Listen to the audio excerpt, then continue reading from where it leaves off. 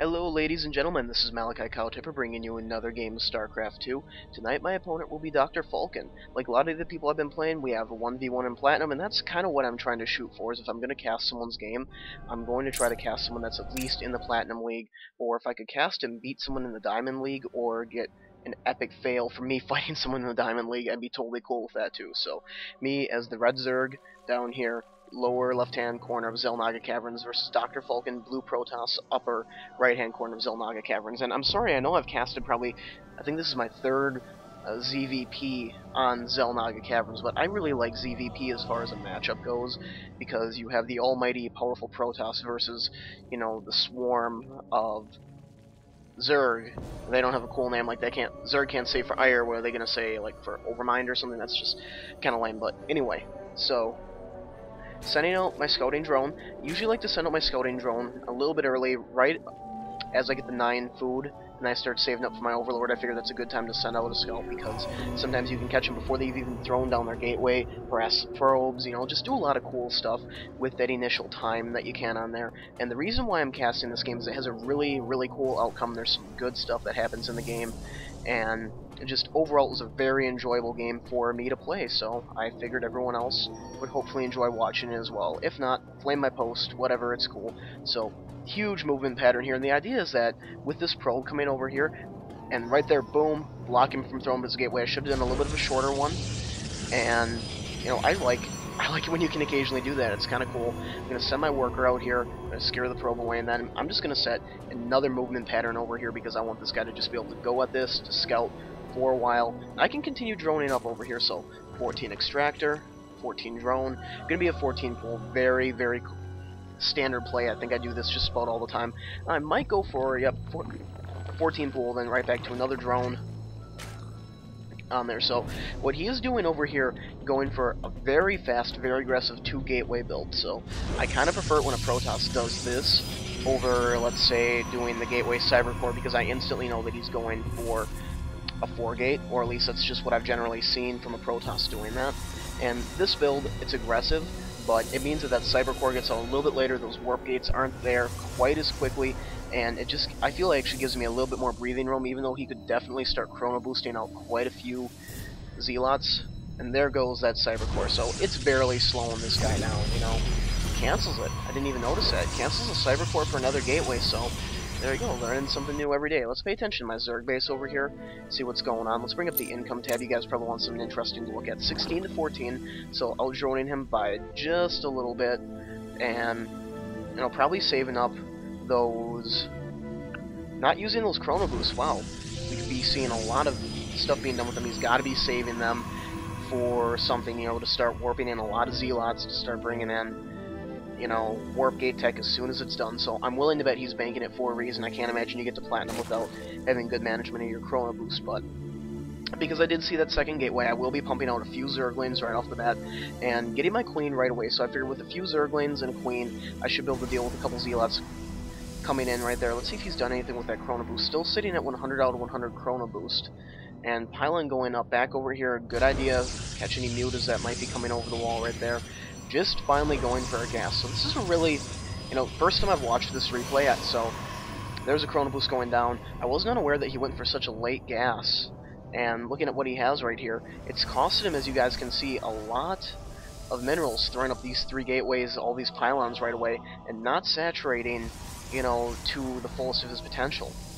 You know, it's not bad saturation. There's 2 probes per worker, so definitely not as bad as it could be. And if he pushed out right now with just a couple Zealots and chrono boosted these guys out, he probably could have taken me or done a lot of damage to me early on, because I did decide to go for a fast expand down over here. And a lot of Zerg players have commented they don't like this map. I've said this in one of my videos before. Big open area, a lot of places for, you know, your expansion to be attacked on. To me, that just gives me more room to outflank my opponents out the furthest, to say having to defend something like this. Because this isn't what a Zerg wants. We want room to be free and roam and rip your head off. We don't like narrow little corridors because there's less room to do head ripping. But what I'm going to be using these lings for, I'm just going to poke up the ramp, see what I can see, make sure he's not getting an expansion out, and, you know, picks off one of the lings. I thought maybe I could sneak past, but there's just no Zealots there. You know, he Definitely didn't have those guys set to hold position, so maybe I could have abused that by getting some lings through. And I do have speed, so, you know, they would have been pretty hard for him to catch. I'm going to send an Overlord back over here.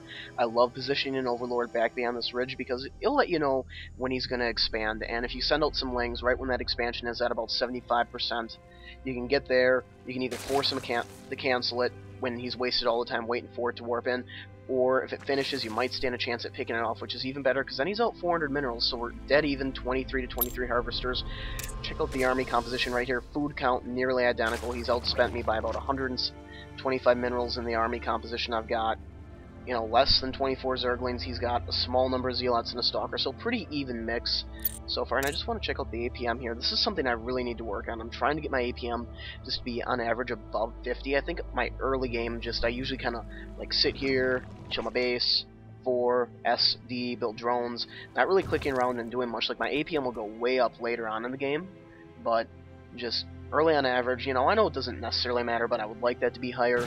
Just kind of a cool number to check out. So 28 to 24, I am going to start to boom ahead in the harvesters, getting this expansion down at 21 supply. As if you put it down much later than that, by the time it comes out and you can start using it, it's going to be around that 9 or 10 minute mark, and that's probably when this guy's going to want to be pushing out. I don't want an expansion, you know, being mid-built, or worse, being built and having to be destroyed right away just so I can pull back and defend myself. And my girlfriend is being very flirtatious right now, which is actually pretty awesome. So 33 to 25 harvesters, this is going to give me a big economic boom. Going back to the army tab right here, food count basically staying dead even. His army has doubled in the last minute of the game versus mine basically stayed right where it is. And still has not gone for that expo. My Overlord is chilling over here. He's like, bro, no expo. And I'm like, alright, sweet. That basically gives me the room to just continue to drone. I'm going to throw these gases down here because I do have my lair up and I am going for Spire. So you're going to see some Mutiling play. Going for the +1 attack on the Lings really helps because both your Zealots and your Stalkers have 1 armor and half the Stalker's health is shield. And you've got to bust through a lot, I guess. I totally mentally mind went out there on the words I need to say, but you know, when it comes down to their health, getting rid of that 100 health, it's 20% quicker. It makes a big difference. And I'm just going to keep sending out this pack of Lings, which gets progressively larger and larger, letting him know that I'm in control of this map. I've got an Overlord positioned over here to see if he's going to start putting anything over by the Watchtower. The Zealot is like, oh boy. Wonder if Ire is worth getting ripped apart by Zerglings for right there. So I'm just going to poke up with the entire thing again. Get him to waste a force field. That's awesome. It's, you know, less energy that he's going to have later on down the road.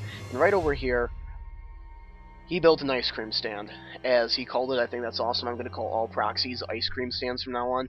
And he's actually going to be doing a really cool attack right up in here. So my Spire just finishes. If we check out the production tab, holy 9 Mutalisks coming out right off the bat. So I've been banking my money for a while. And now I'm going to send these Lings with their +1 upgrade nearly completed to break down these rocks because I'm getting ready to expand. You know, I put an Overlord over here, I put a Creep Tumor in over here because I hate it when this happens to me on this map. And there you go. If I check out the awesome Malikicowtipper vision over here, I've got no clue. I'm completely oblivious to this little force building up over here. And he's got the troops moving out over here, so I'm assuming by the Immortal that he has in there that he was expecting to see some Roach play, which from what I've gathered is pretty typical, you know, counter to a 4 gate rush, just go to Roaches, but I found that I can generally get enough Lings and get Mutas into play before I'll really need those Roaches. I will deploy Roaches if I see the 1 gateway with the Cyber Core, because that means that, you know, you're gonna need